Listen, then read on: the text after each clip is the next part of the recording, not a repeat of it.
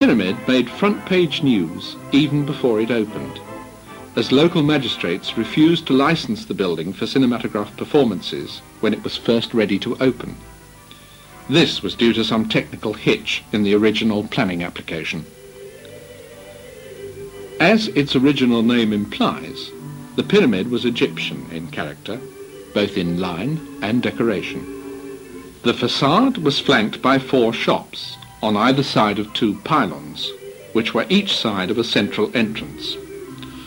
Above were 5 narrow windows, and these were divided by 4 lotus leaf columns. These supported a pediment. On the extreme sides were 2 further windows.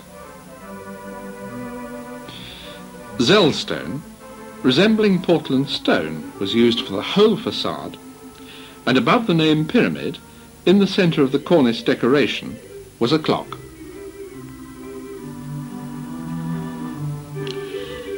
There was a large entrance hall and an inner hall giving access to the stalls, and staircases led to the cafe, lounge and circle.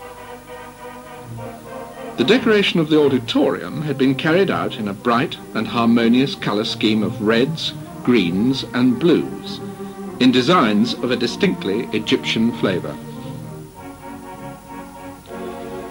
On either side of the projection room were wide portholes through which follow spotlights could light the variety acts that were at one time part of the pyramid's programme.